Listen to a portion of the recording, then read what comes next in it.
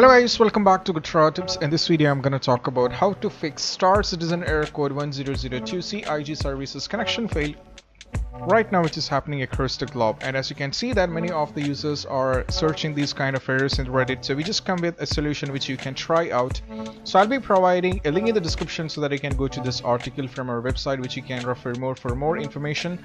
And you have to try, all you have to do is you have to try all these things. So first thing, it's all about why this error. So there might be tons of reasons, and one of them is maybe the Windows firewall protection or antivirus program is blocking the game file to run properly. So in that scenario, the users can't get to the game servers. In some cases, it can also be the possible that the download or update can't complete, etc.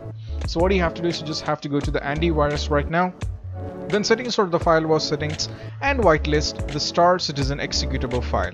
Right, once you're done with that, you have to try is once again. So it's all about Star Citizen's latest version come with a new launcher. So if in case your game launcher doesn't update automatically, then you should try downloading the PT version of the game. So I'll be providing link in the description so that you can go to Delta Patcher from the link here. So I'll be providing the description so that you can get it from that. So it allows you to access the Star Citizen game. So we have already done it, and as you can see that I have already downloaded and installed it. So what you have to do is you just have to continue further by going on from here. Right, so once you're done with that, next thing is all about, once after trying these two things, you don't have to get panicked. All you have to do is just make sure that sometimes this problem can occur due to the game servers are down or some maintenance or processes going on while you're trying to run the Star Citizen game.